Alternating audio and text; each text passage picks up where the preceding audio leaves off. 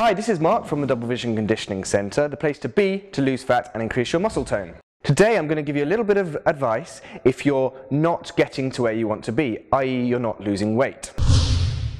So, a lot of people get concerned or even get disheartened when they're not losing weight. They might have lost a stone previously, but then they come to a standstill and they struggle to lose any weight. I'm going to give you 2 tips that are going to help you pass those times and will keep you losing weight and heading towards your goal.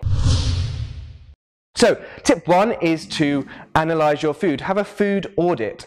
Basically, what you want to do is go through all of the food you have in a day, so you might find it easier if you write it down, and analyze actually what you're eating. Oftentimes when you've been eating healthily for a while, you kind of let things creep in and you don't actually realize what you're having. So if you do an audit, checking out exactly what you're having, you might actually see that you're eating foods that perhaps you wouldn't have done in the, previously, or you wouldn't have done when you were first starting to lose weight, and you've just kind of let these creep in without realizing.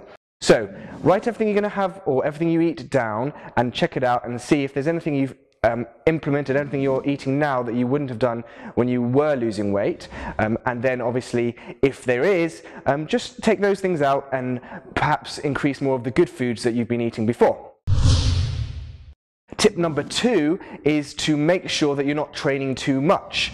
Now, I know this is counterintuitive to a lot of people. You kind of think the more you train, the more weight you'll lose, but actually this can be the complete opposite.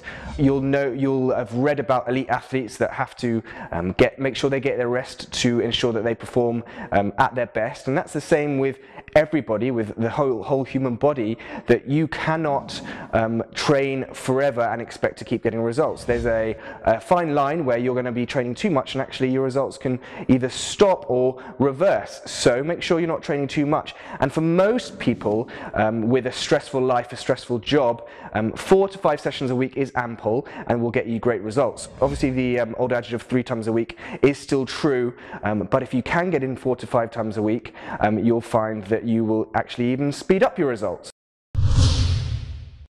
So I hope you found these 2 tips useful. As always, the rest of the conversation happens over at thedvcc.com, so go over there and leave a comment now. This is Mark from the Double Vision Conditioning Centre.